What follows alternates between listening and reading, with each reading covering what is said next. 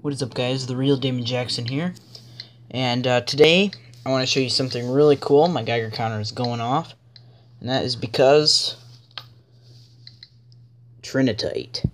What Trinitite is it's atomic bomb glass. So it was formed by the first atomic bomb in 1945 during the Trinity test. So you can see it. I don't know if my camera res is good enough, but you can see that it has kind of a green tint. And that's because of all the things that got melted into the sand. The reason for its radioactivity, well, obviously a small amount of fallout, and the neutrons were hitting things inside the bomb, which would make things like cobalt-60, which is radioactive, so it has a tiny amount of cobalt-60 and other byproducts inside. So my counts per minute in this room is usually like 15, 13, maybe even less than that. And when you put this next to it, by the way, I did an interesting modification. I took my plastic welder, and what I did to this GMC is I cut it. I know it's not very aesthetically pleasing. I tried to actually smooth it out, but I made it so the tube is exposed, so it's more sensitive to things like weaker beta and other stuff like that. Weak gamma that can't really get through plastic, or this type of thick plastic. So once we put this Trinitite next to it, remember it was 11. We got up to like 60. If you leave it there, it gets up to like 63 counts per minute. See, it's already climbing. So it's obviously radioactive, and it's real. It's from United Nuclear. And their measurement was about 1,000 counts per minute. But this is because, well, they measured it at point blank. So I do actually have some shielding because of the glass. And I don't really want to take it out because it could flake off and could get fallout on your fingers and in your stuff, in your food. But, see, it's like, ooh, it's up to 70. Yeah. I've got it up to like 1,000 before, but, I don't really want to take it out yet. Maybe in a future video, and I'll measure it point blank. But basically, yeah, that is nuclear bomb glass, which is really sweet. 85. Let's see if it'll hit 100. 0.5 microsieverts per hour.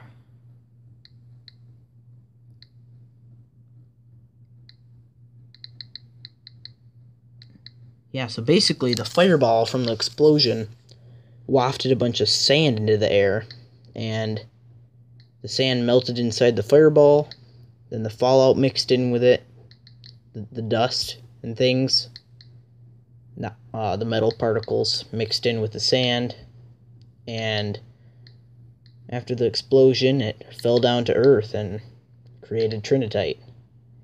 I think Australia has a version of this, but I'm not entirely sure, and I don't want to say anything inaccurate. Yeah, see, it stays like, I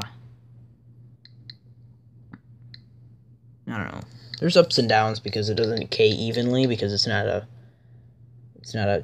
chunk of anything, really. It's just it's not a really equal terrain. Like if you were to have a piece of, let's say uranium-238, it's going to be decaying everywhere. But this only has, it's mostly sand and particles of decaying things. So there's going to be like an area of high decay and low decay, etc. And decay products decaying into their daughters and things. In fact, you could probably use Trinitite or other atomic bomb glasses out there as like a periodic table representation of something like fermium or Einsteinium or something that only forms in a nuclear bomb, which I think would be pretty interesting.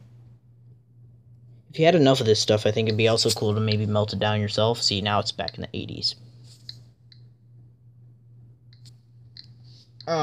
So that's pretty much it.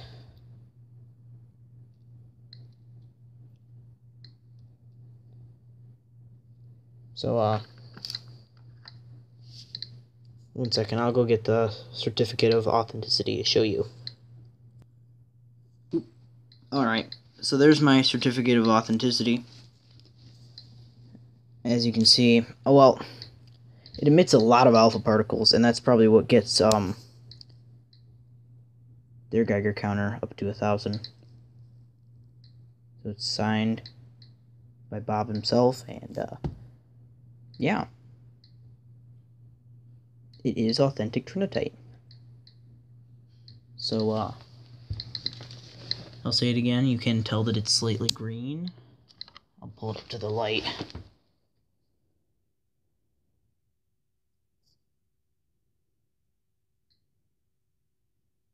Anyways, watch, like, comment, and subscribe.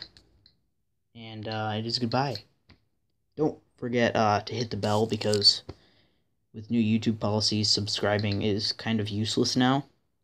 But if you subscribe and hit the bell, you'll get notifications for every video that I make. So yeah, I hope you had a great day, and I will see you in the next video.